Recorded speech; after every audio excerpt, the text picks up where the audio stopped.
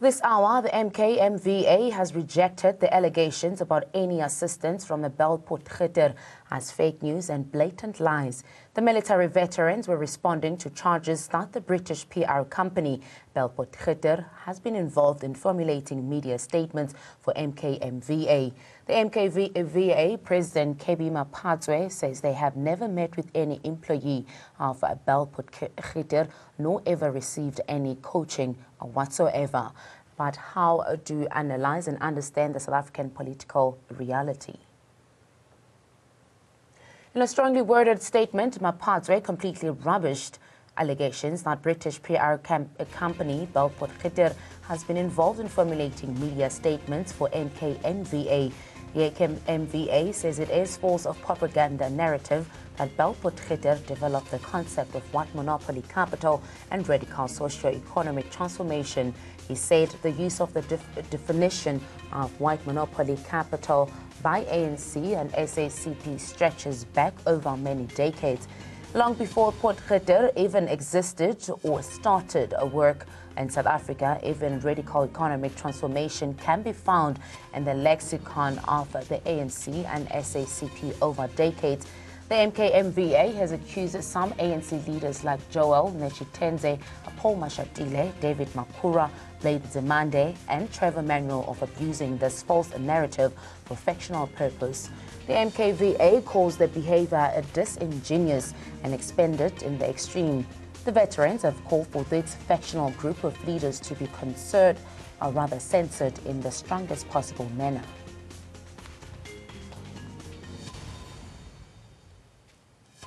And joining us is Carl Aeneas, who's an MKMVA's NEC member, who joins us on the phone line. Welcome, sir, to News Point. Now, what is the basis of allegations that the MKMVA was being coached by the British PR firm Bell Pottinger? Well, good afternoon. I do not know what the basis is, except that it's clearly a false narrative and false news that is being distributed. MKMVA has never been coached by Bell Pottinger. We've never had any meetings with Bell Pottinger.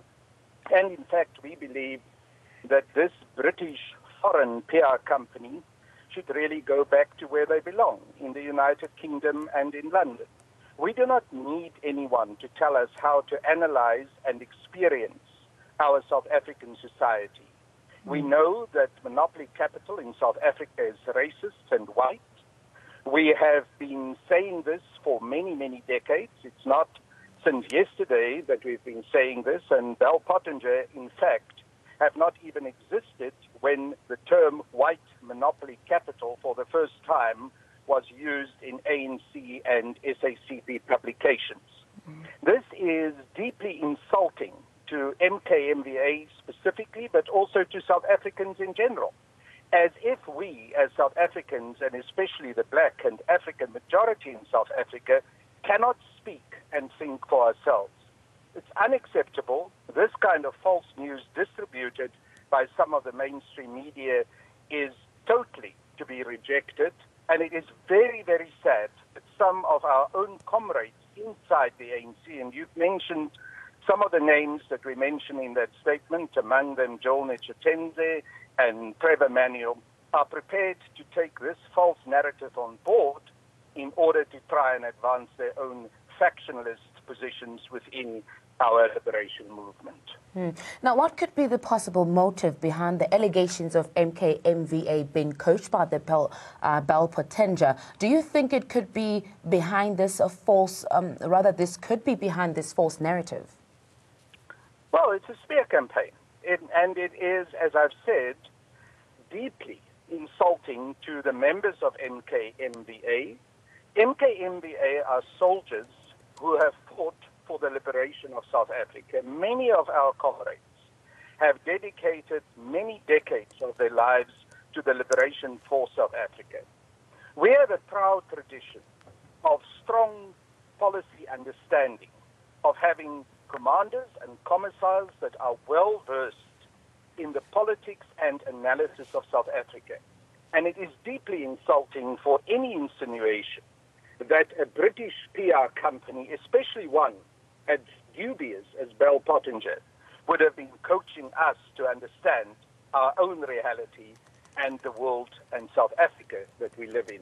It has to be rejected with the absolute disregard that they show, and we say to them, go back to where you come from.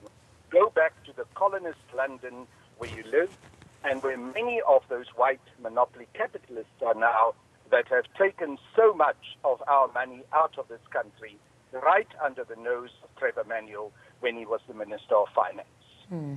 Now, you have accused certain leaders of abusing the false narrative for their own factional purpose.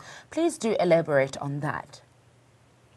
Well, as I've said, there are some ANC members, and we've listed some of them, Joel Netshitenzhe, Paul Mashatile, David Makura, Trevor Manuel, who have said that the lexicon of white monopoly capital does not exist.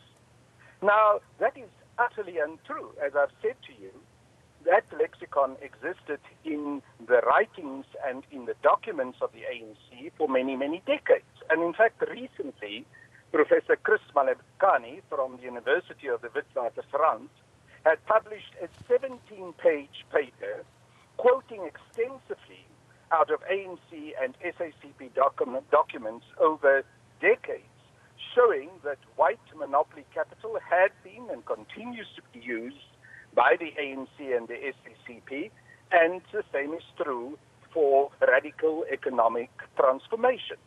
So for these comrades to deny that white monopoly capitalism exists is just absolutely flabbergasting, and the only conclusion that one can come to is that they are trying to play this word game with not being prepared to acknowledge the realities of South Africa for their own factional purposes, as we've said in the statement. Now, before I let you go, Mr. Nias, there was a lot of controversy around the definition of monopoly capital, even during the ANC policy conference. Now, if the concept is decades old, why does it seem to be an attempt to create confusion around it of late? Well, I think it is clear that there are some comrades who have benefited substantially from monopoly capitalism, especially white monopoly capitalism here in South Africa, who have advanced in their own personal lives and who now suddenly want to try and fudge the issue. And under the circumstances, we need to say to them, we're not going to allow that to happen. White monopoly capitalism exists and is well and alive in South Africa. It has to be identified as the enemy of the majority, especially African people of South Africa. We cannot use the kind of terminology that Mr. Joel Netshitenzhe used when he said it is contestation and cooperation with monopoly capital. How on earth do we cooperate with white monopoly capital when over centuries it has been subjugating the majority of black and especially African people, have caused deep harm, continue to cause deep harm, continue to sustain a structure that has led to South Africa being one of the most unequal, in fact, the most unequal society in the world, with some of the deepest poverty and some of the wealthiest people on the other hand, most of them by overwhelmingly white. How on earth do anyone expect from us as self-respecting ANC and Umkhonto we Sizwe cadres who have fought against racist and capitalist exploitation to talk about cooperation with monopoly and especially white monopoly capital? It's not possible. We will not do it. We will resist it.